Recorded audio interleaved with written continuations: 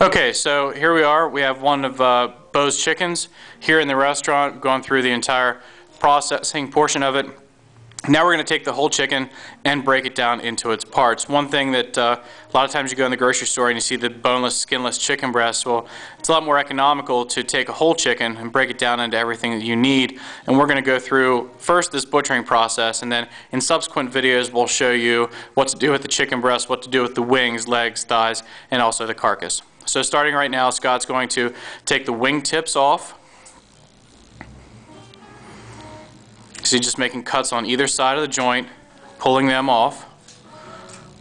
Next we're going to go to the breast, find the middle, just finding the middle bone there, going on the right side of it.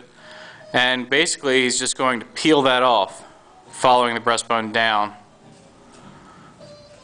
And one thing that you'll notice about this chicken when we zoom in, it's an amazing bird, and we really couldn't be happier with the results that we've gotten from this milk-fed chicken. Great size, great texture once it's cooked. So you see one breast is off, skin intact. Now we find that middle area, cut on the other side of it again, and just do the exact same thing on the other side. Nice thing about an animal like a chicken, and actually most of the animals we work with, they're mirror images from side to side. So what you do on one side, you're going to do on the other.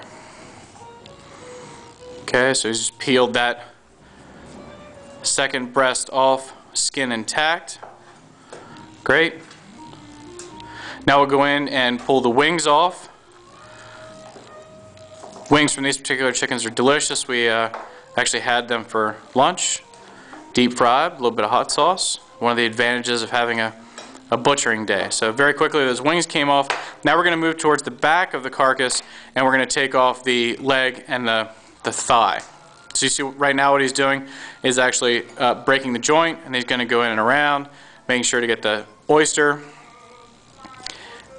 and just coming right along the back side of the animal. Same thing on the other side. Again, just a mirror image of what we've done previously. And that's off. Now we have the carcass left, which we could use for stock. A lot of times we'll break the carcass in half, pull the cage off, just to make it a little easier to go in the stock pot, and also if you're going to freeze it, makes it a little smaller, easier to work with. So now we have the leg and the thigh together, and what we'll do is find the ball and socket joint in between the leg and thigh, make a nice smooth cut in, find that joint, open it up, and we have the leg now and the thigh separate. So we do that on the other side, the mirror side.